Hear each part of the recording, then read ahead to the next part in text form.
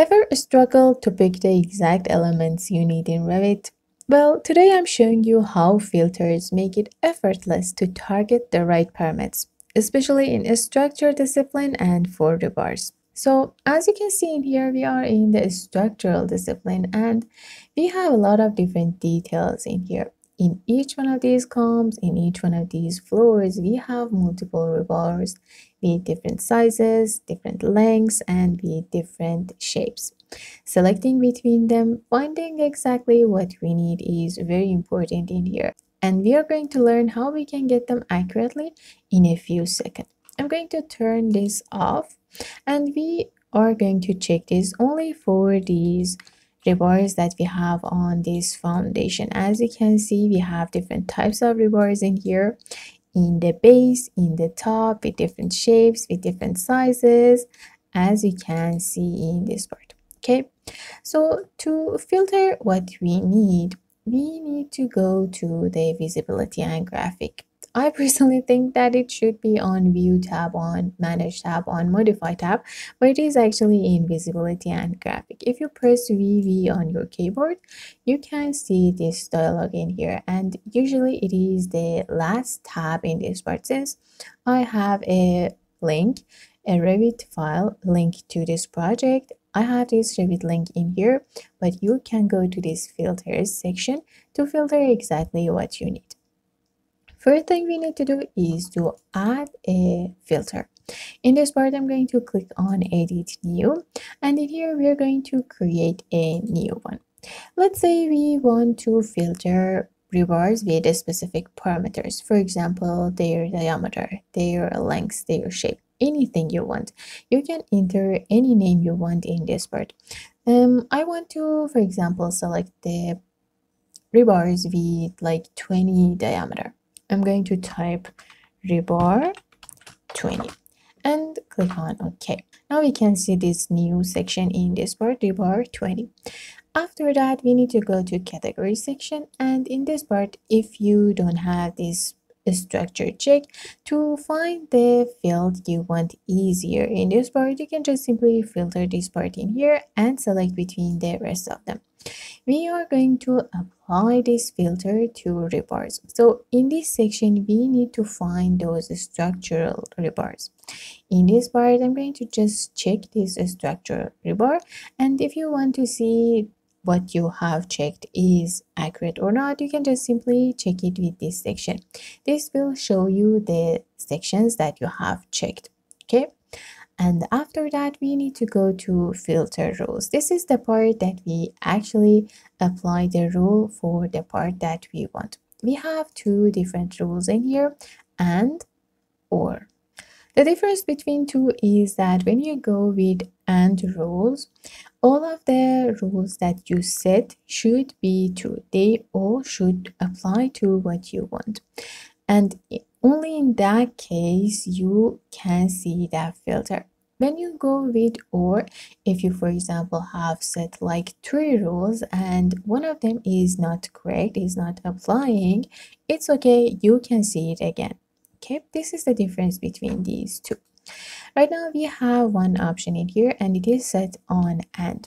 In this part, we are going to select the parameter that we want to filter. Okay, we have selected the rebar, structural rebar, and we can see it in here. And in this part, we are going to select the parameter that is related to this section. If you have selected a door, this section would be different.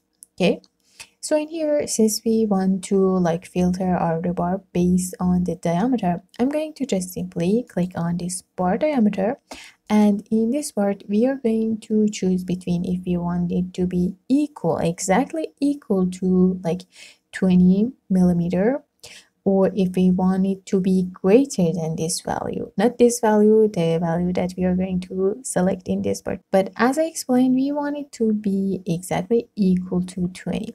So I'm going to go with this equal. And in this part, you can see all of the diameters, different sizes in this part. Since we want it to be equal to 20, I'm going to select this one. And if you want, you can apply other rules to this part too.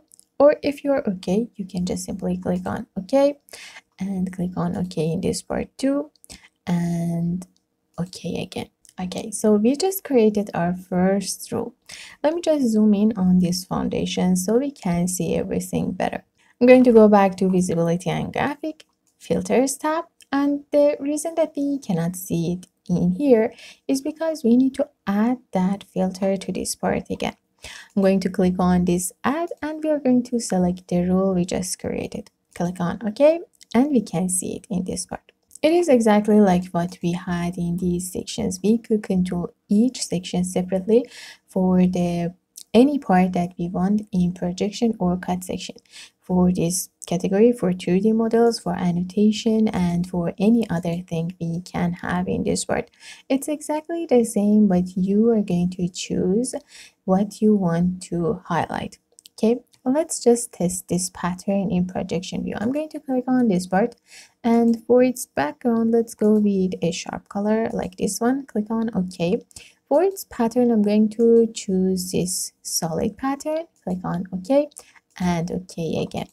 If we zoom in this part, you can see all of those rebars with that exact 20 diameter. Okay, if I select this one, you can see it is 20 in this section.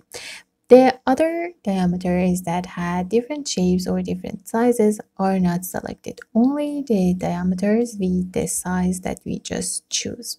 Okay, if you want to like apply another filter for this part, I'm going to press VV, go to filters section, click on edit new. In this part, let's add another rule. I'm going to add a new one, and in this section, let's say we want to filter them based on their lengths too. So we are going to search for the lengths, the total lengths in this section, total bar lengths. In this section, let's say we want to have the bars that are greater than the value that we can choose in this section. For example, greater than this one. Click on OK and OK again. And in here we can, if anything applies, we should see the filter again. Okay, let's change it to some other values. I'm going to go back to this part, edit new. Obviously, all of them are about that value. So this is the millimeter. I'm going to put this on is less than. And in this part, I'm going to go with maybe this value. Click on OK and OK again. Oh, we can see some sections filtered. This is the value that we have. This is the exact thing that we want. And only in this section, we have the rebars with that diameter and the size we was searching for. Okay, this is how you can filter. If you want to add anything else, you can just simply insert it in this section, and based on that you can just simply filter that part. Let me just add a little bit more to this section. Edit new. In this part, I'm going to increase this to something around this value. Click on OK and OK again.